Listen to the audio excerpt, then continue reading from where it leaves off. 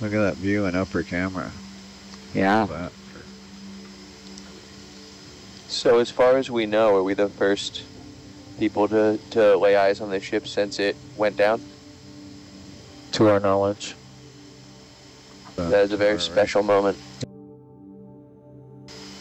So are we kind of midship? If that is indeed the bow on the starboard side of Hercules, then we're amidship but slightly forward. Yeah.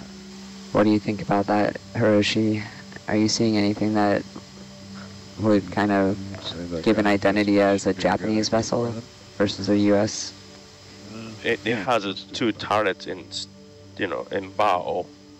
That is not a Yugumo-class. Yeah. I'll have the bow post. Is that a Thank you. dual cannon follow? No, they're both dual cannon turrets. I see both guns now on the first. I don't think it's an Asashio. Let's see. Are we at the bow or the stern? Yeah, this is bow. We're still really unclear as to which ship this is. A lot of folks in the chat are excited that it could be the IJN Teruzuki. Can't say for certain yet. Maybe we get some more information in the wreckage. So how did you find this? What was the story here?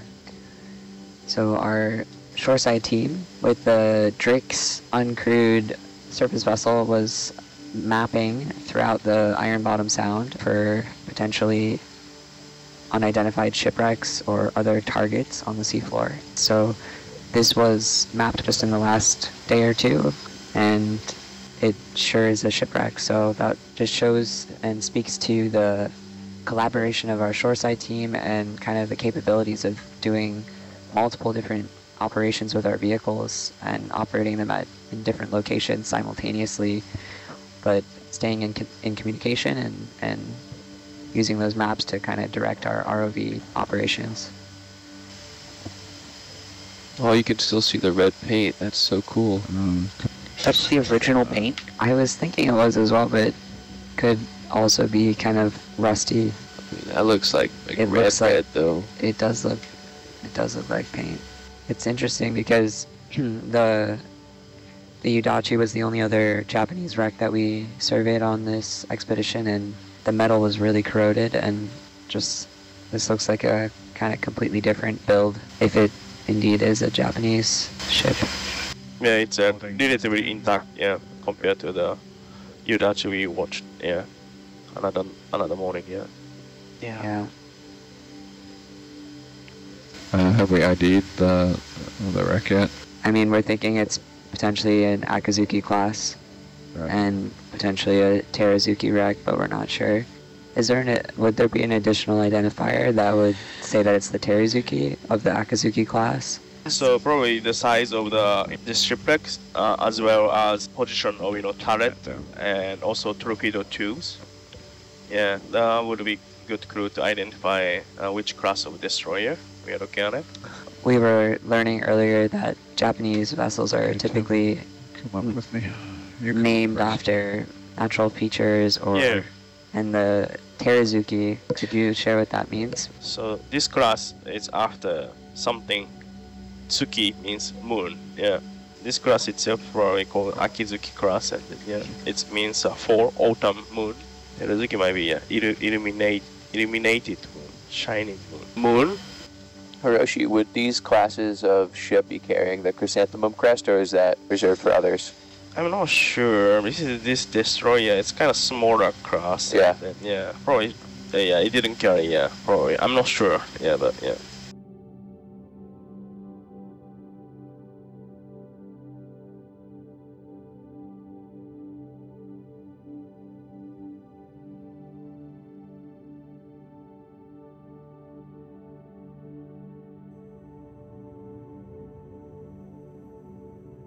So currently working off of the preliminary ID of this being Imperial Japanese Navy destroyer Teruzuki, it would have been one of the newest ships in the Japanese Navy fleet. It had only been in action about 3 months at the time of its sinking.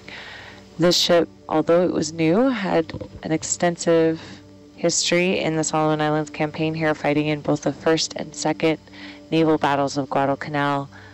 We do know that it torpedoed multiple U.S. ships, including USS Laffey. However, the night Teruzuki was sunk, it was not on a combat mission, it was on a supply mission, bringing critically needed food and supplies to the Japanese army on Guadalcanal. So Teruzuki was escorting this convoy on the night of December 11th when it was confronted by American PT boats. Teruzuki took 2 torpedoes to the stern, which is one of the pieces of kind of evidence that we're looking for. Do a quick zoom as we're looking to confirm this ID. So for those who are just joining, we're looking at the collapsed bow right now. So the bow is kind of collapsed and flattened and leaning towards the port side.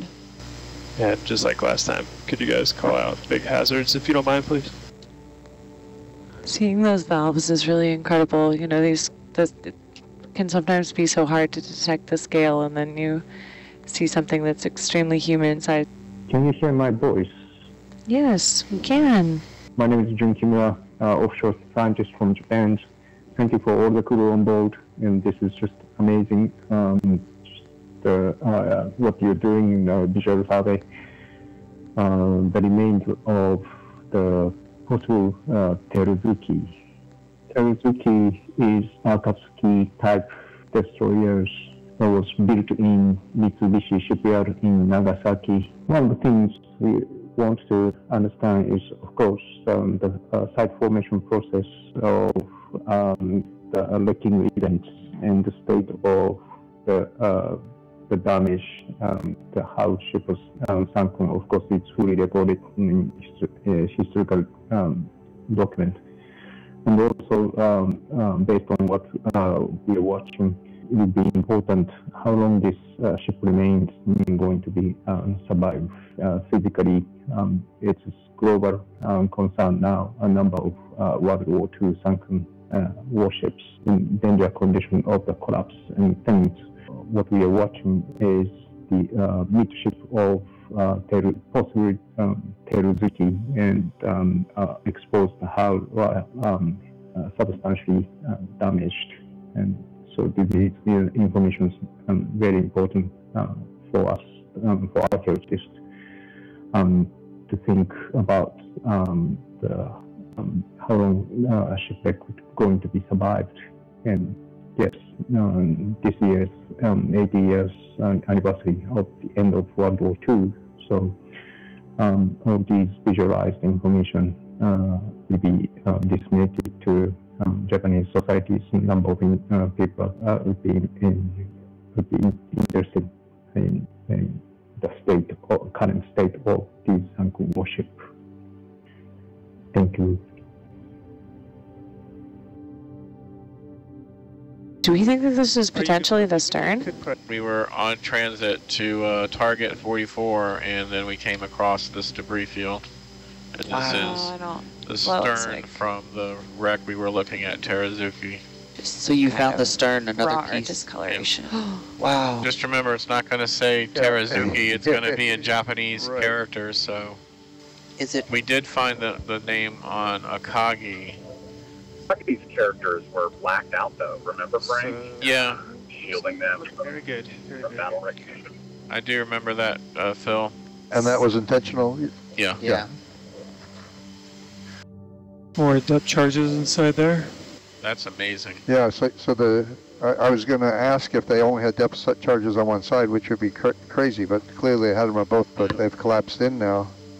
Remember, this particular class of destroyer was fitted more for anti-aircraft combat, so the anti-submarine stuff looks more like just an addition. Yeah, just an afterthought. Yeah. Following the discussion of our experts on shore, it shows the power of this kind of exploration, because I guess there was some debate about whether the stern was gone because the depth charges explode, or whether the stern fell off before. And I think this has clearly resolved that question for them, seeing the depth charges there. The stern obviously broke apart, either in sinking or from the torpedo attack. Also, clearly the depth charges were put on safe, I guess. Yeah, although Chuck Hammerline, who's provided us a wealth of information, sent me a note saying, please be extra careful that some Japanese ordnance in this time of the war had a reputation for being overly sensitive. Very unstable, yeah. Which I'm sure 80-something years on the bottom of the ocean hasn't exactly improved too much.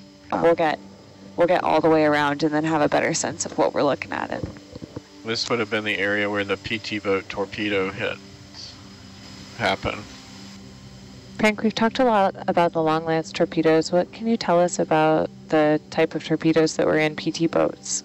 I believe it was the Mark 8 torpedo. PT boats were designed to kind of run in, torpedo, fire their torpedoes, because they're a smaller boat. Too. They're not quite as large, but just as powerful when they do explode. And do we get a size of this wreckage? The measure now for the size of the stern piece is about 18 meters in length. And it's 205 meters from the main wreck site. Just due east, basically. Due east. So with that, are we officially confirmed that we've found the Japanese destroyer Teruzuki then? Yes. We went through a process of elimination, looking at the features and the histories of the ships and ships of the class and what their dispositions were, and it's Teruzuki.